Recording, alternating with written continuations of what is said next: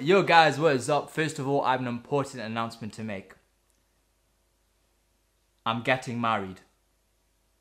To the game, homie! We back uploading consistently every week, cuz. And there ain't nothing you can do to separate us. I love the game. Pause. But anyway, let's move on from my personal relationships to your personal statement. In this video, I'll cover how to write your personal statement, what to include in order to impress the medical schools, and how to actually structure your personal statement. First of all, let's cover some quick-fire, important facts that you must know. The deadline for the medicine and dentistry personal statement is 15th of October, so your mentors and teachers will probably get you to start drafting or writing it near the start of September.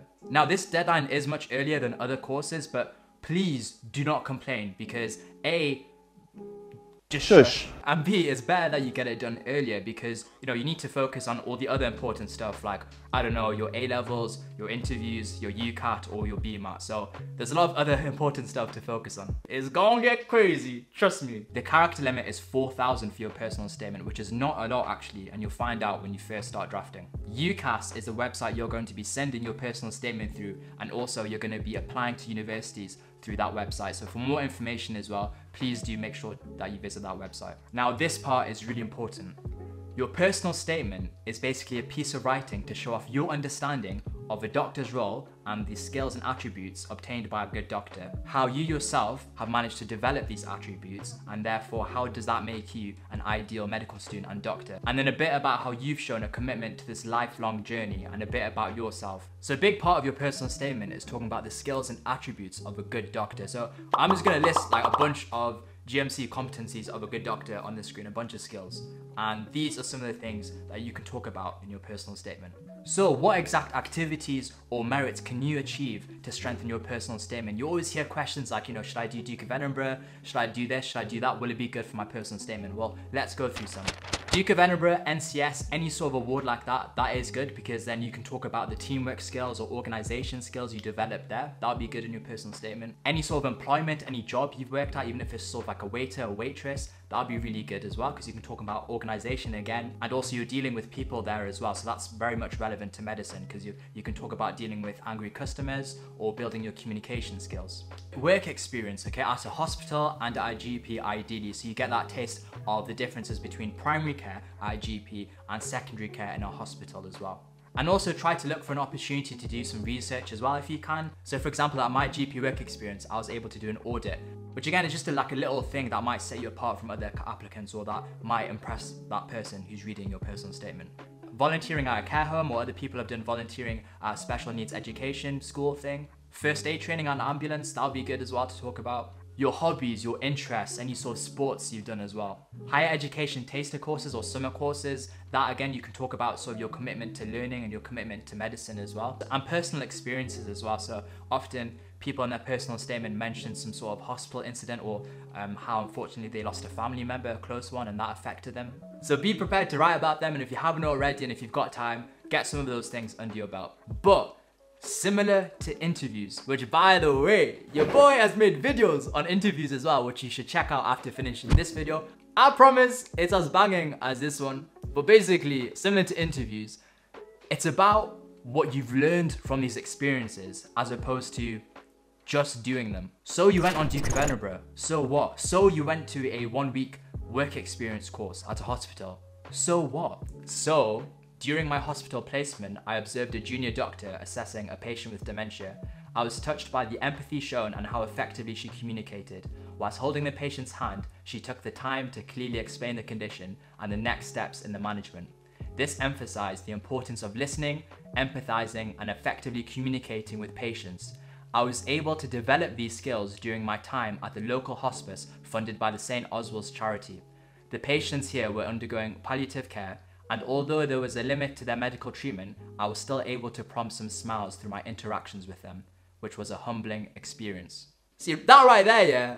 That right there. Oh, it's unbelievable. It's a proper ding-dang do. It's so good. It's just so flavoursome. In only about 700 characters and spaces, I've adequately explored what I saw and what I learned from my work experience at the hospital. But not only that, I've then linked it back to me. This is a personal statement about me. So I wrote about how I developed these skills that were displayed by the doctor through my volunteering, or it can be anything that you want. So let's get this ingrained in our heads. It's not about just what you've done. It's about how you can reflect and what you've actually learned from your experiences and how you've developed the relevant skills. And if you're sitting there thinking, oh, I've not really done anything where I've developed my teamwork skills, right? Do me a favor, yeah? Do me a favor. Shush. Very!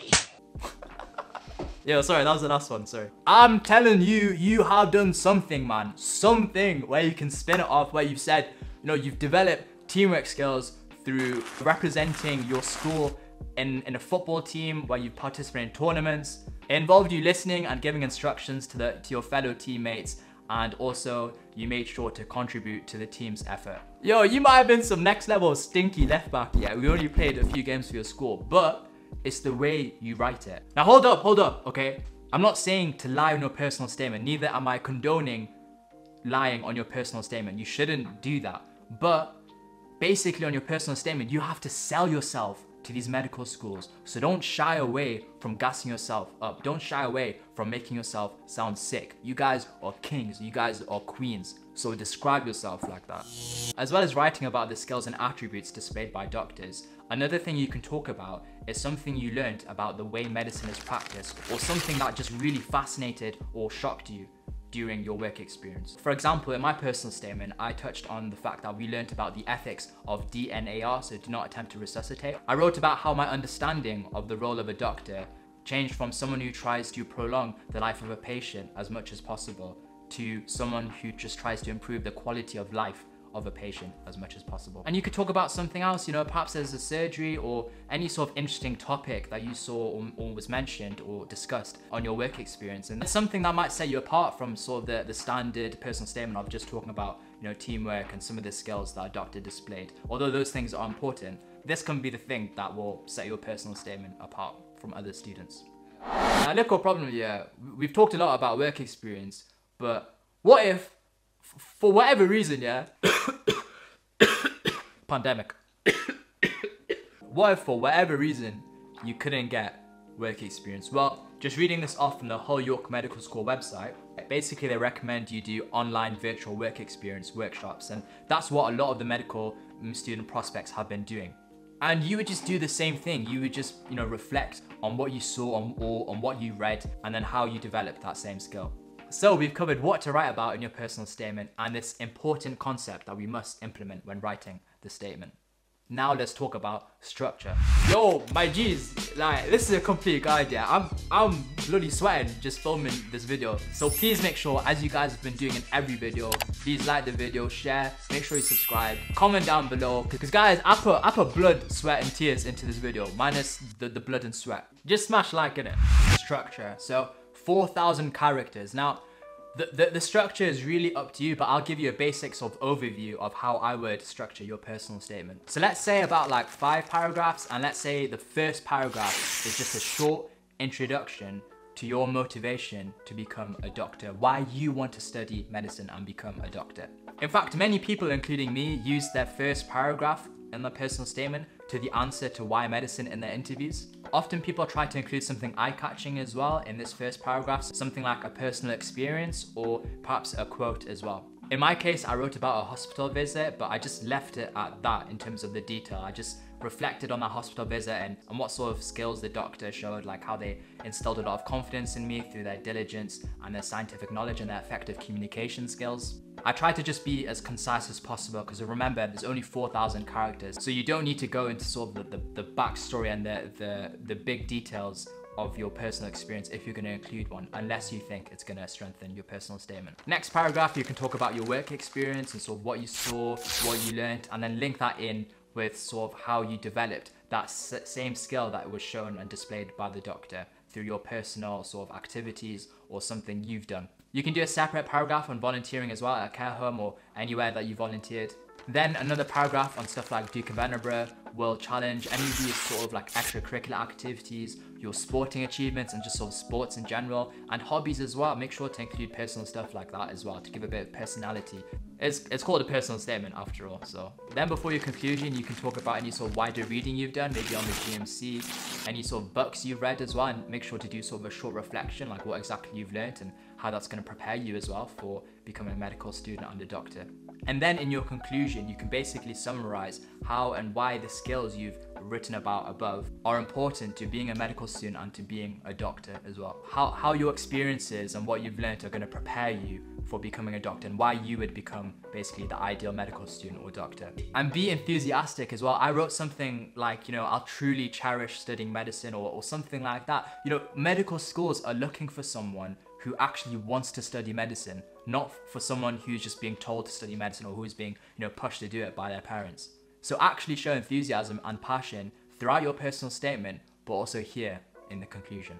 And last tips, yeah, don't copy anyone, but you can take inspiration. Just don't plagiarize. So what I mean by that, you can read other people's personal statements, but don't copy anything word for word or anything silly like that. Gas yourself up, yeah, make yourself sound sick, like you guys really are, you kings and queens. But don't lie, okay? Don't say you've read a book and you've never even opened a page of it. You naughty, naughty. Because boy, you're in trouble. If it's an interview where they have your personal statement in front of you, they're gonna ask you about that book. And draft. Just keep making drafts and improvements and show it to your English teacher as well. Because best believe, yeah, if after all these golden tips that I've handed out and all this help that you received from everyone, from your teachers and all the other YouTubers, best believe, if you make grammar mistakes throughout your personal statement or any sort of spelling mistakes or your sentences sound like garbage, that is the biggest L.